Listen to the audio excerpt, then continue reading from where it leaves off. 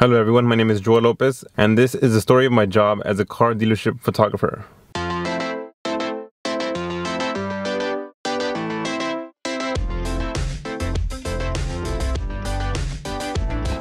I work at a car dealership here in Ventura, California.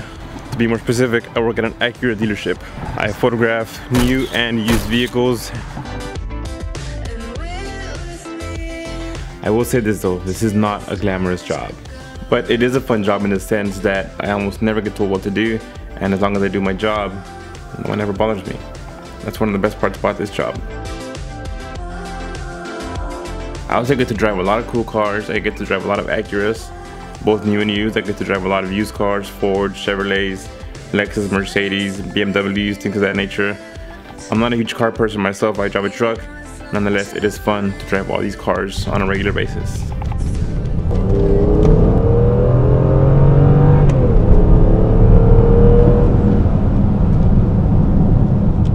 The question is, what does a car dealership photographer do? Take pictures of cars, of course. But there's more to it than just that, obviously.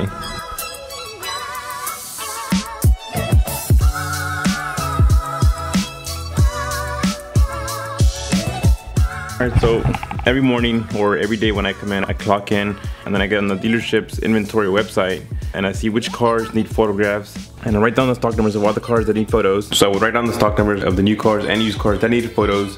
As soon as I had the two separate lists, one with new, one with used, I would go to the keyboard and I would get the keys to the cars that needed to be photographed.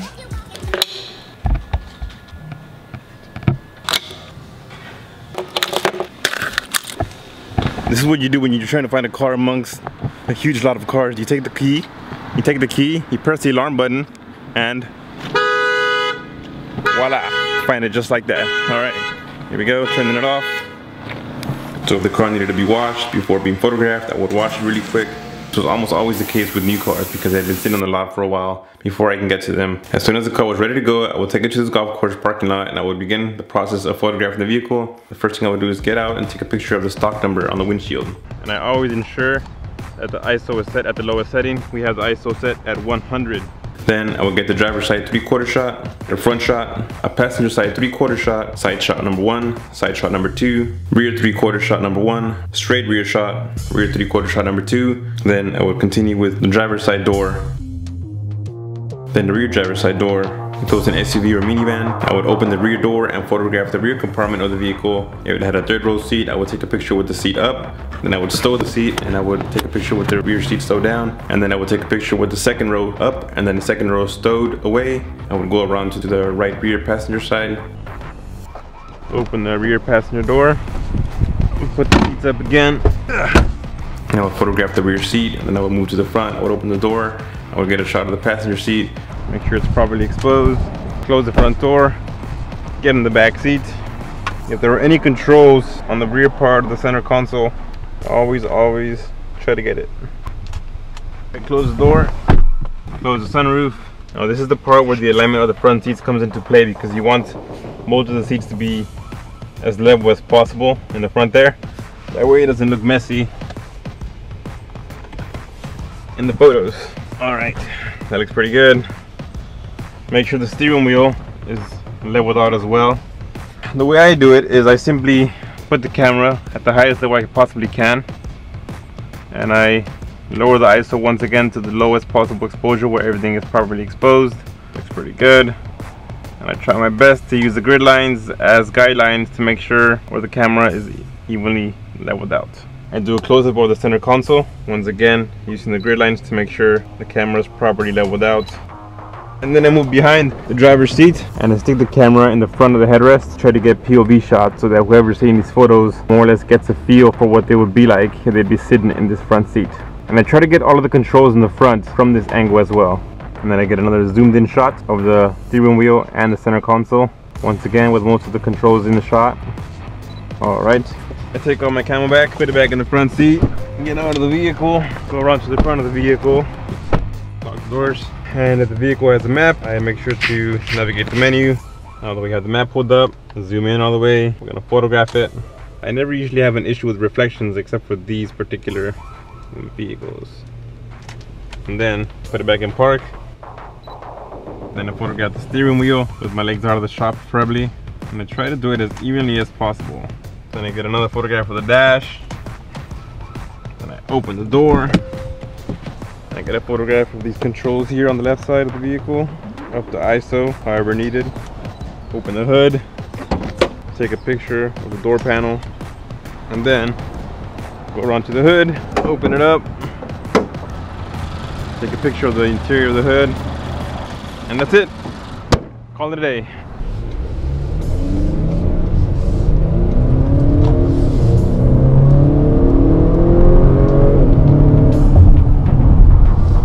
Pretty fast car, I'll give you that.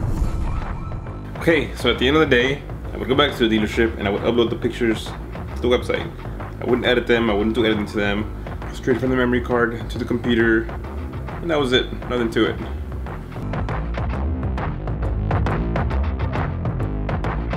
For the camera, I use a Canon 70D. I use 3 lenses when I'm photographing the vehicles. For the exterior shots of the vehicle, I use a Canon EFS 18 to 55mm zoom lens. When I'm photographing the exterior of the vehicle, the lens is zoomed all the way in. For the interior of the vehicle, I use a Canon EFS 10 to 18mm lens, zoomed all the way out. It's a wide angle lens. And for close-up shots of the interior controls, I use a Canon EFS 24mm macro lens. And I honestly have 0 complaints about this particular setup. Sometimes, not all the times, vehicles needed to be jump started. If a vehicle's been sitting on the lot for a while and no one's touched it, sometimes the battery will die. But once you jump start it, it'll be fine again. But luckily for me at this dealership, they had several jump starters that they would let me use so that I can take it out to the vehicle, jump start the car, leave it running for a bit. The battery died, or the battery is dead on the Honda Pilot. So I came to get the jumper box to be able to jump it. The hood is already open on this vehicle. I opened it as soon as I found out that the battery was dead, so I wouldn't have to deal with it when I came back. I'll put my head inside real quick. Close it. So once you jump a vehicle, one thing you want to do is leave it on for a while, leave it running. And always make sure you're wearing glasses or some sort of safety goggles, because sometimes sparks will fly out at you or will jump out, and you don't want those sparks landing in your eyeballs, because that would not be a fun time.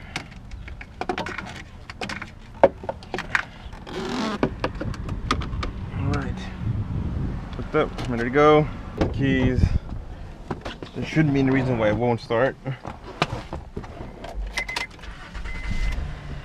Just like that, good to go.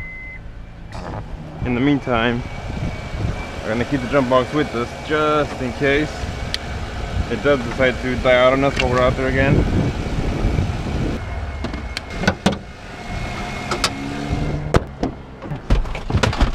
You gotta deal with these things from time to time as a car photographer. Well, I used to be a porter back in Texas. I used to deal with that all the time. Batteries tend to die a lot when, or tend to run out of juice or whatever.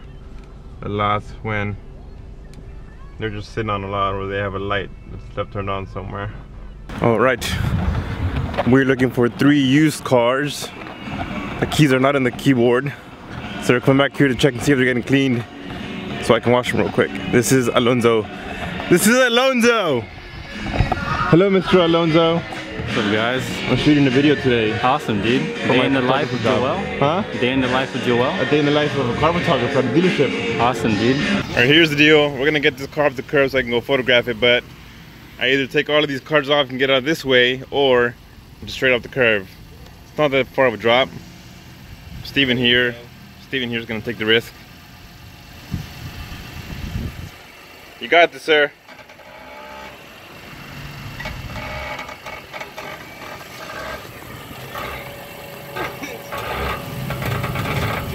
Just seriously, just like walking down that edge.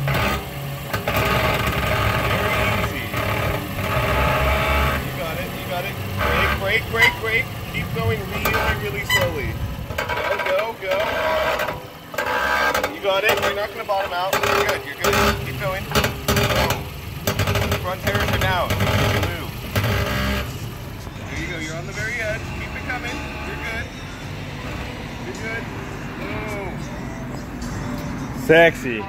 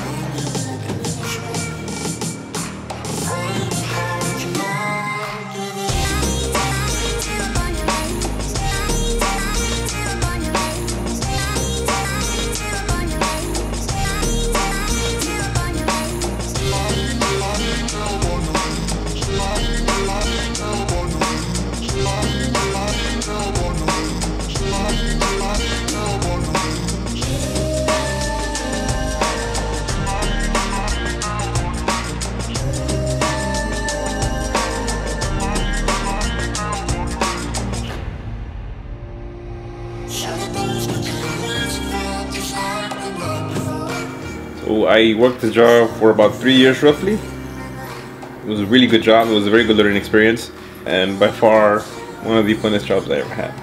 But it was time to move on.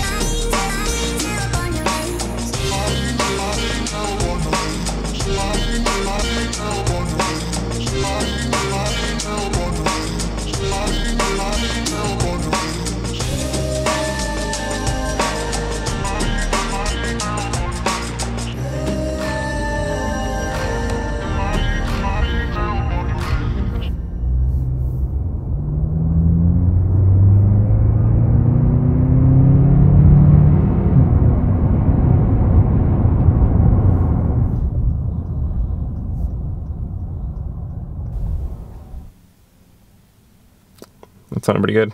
Cut.